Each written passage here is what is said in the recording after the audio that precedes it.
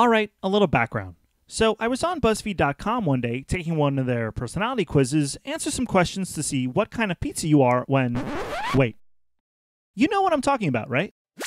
It's a serious addiction that is sweeping our country. I am talking about BuzzFeed quizzes. BuzzFeed quiz. BuzzFeed quiz. BuzzFeed quiz. BuzzFeed quiz. Quiz. BuzzFeed has, those quizzes online.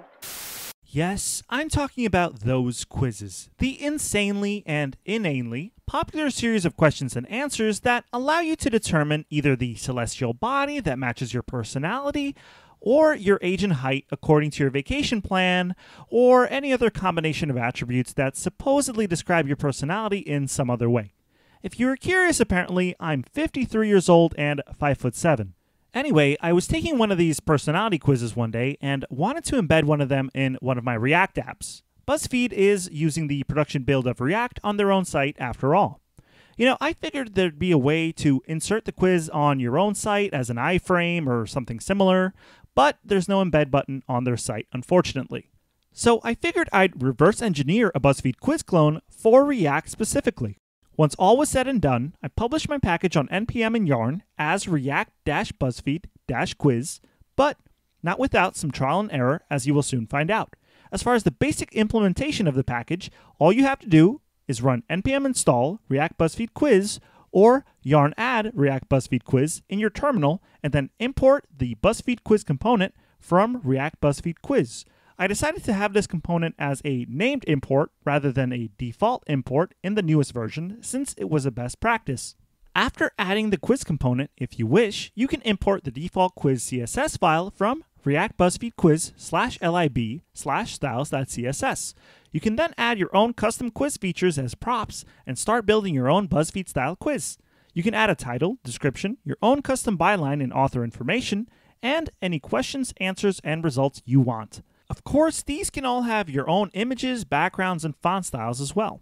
Check out the documentation and user guide for more information about all the possible props, what they do, and the types of values that they expect. Now, when I was first writing this module, I was a big fan of styled components. I still am. The syntax is very similar to Sass, except it's CSS in JS, so you also have access to JavaScript features and functions within your style sheets.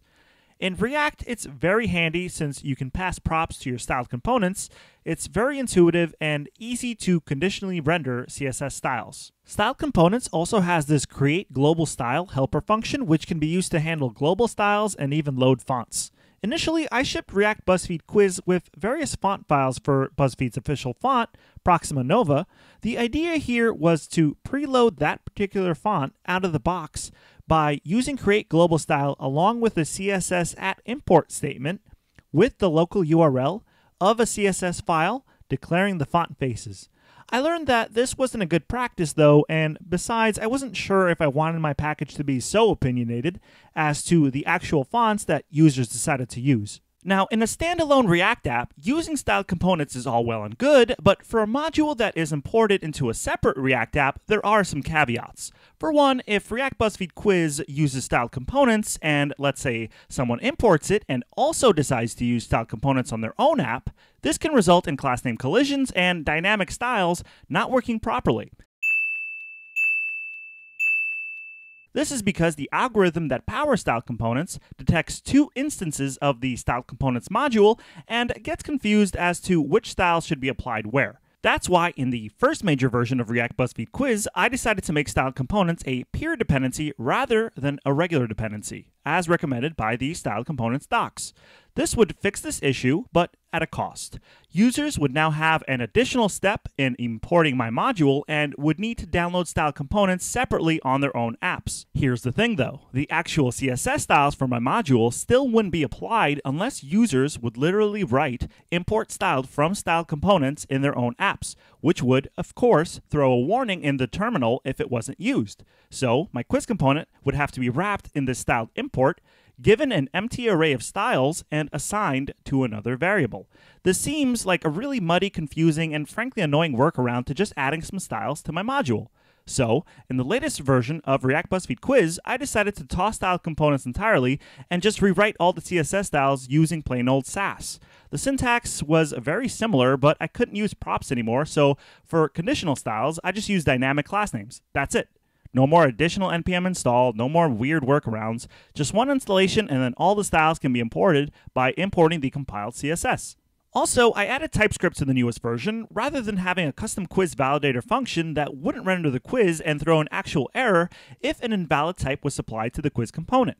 I also like that I could add documentation via JS docs right in my interfaces and types so that when you hover over the props, you can see exactly what they describe and the types that they expect. Another big pain point was fitting dynamic text into each question or answer container. I needed something that would alter the font size of each container's text based on the size of the container and the number of characters that were inputted.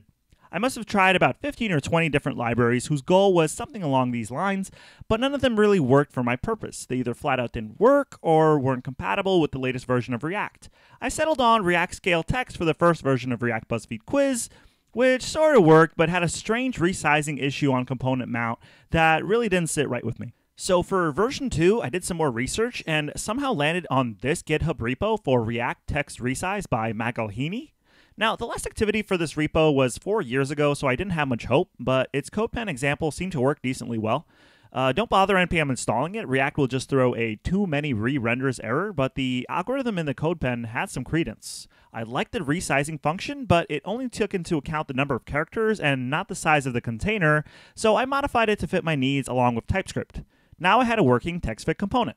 Also, between versions 1 and 2, BuzzFeed actually changed up the design of their quizzes slightly, most notably in the results section, and moved on from using floats and clear fixes to structure the quiz itself to using CSS Grid. Luckily, I had already implemented CSS Grid in version 1. Finally, you might also notice that the quiz also has a slight bounce effect when smooth scrolling from question to question. I managed to implement something similar in my own quiz by using the NPM package React Scroll and creating my own scroll function. Smooth scrolling is, of course, completely optional. And that's where React BuzzFeed Quiz stands at the moment. Hopefully in the future, I'll be able to add other types of BuzzFeed quizzes besides the personality quiz, and I'm sure BuzzFeed will change up their style in the future, so I hope to update the package accordingly. Thank you so much for watching, and again, additional details and a user guide for React BuzzFeed Quiz are on its NPM package and GitHub repo, both of which I will include in the description of this video. Oh yeah, apparently I'm a meat lover's pizza, so do with that what you will.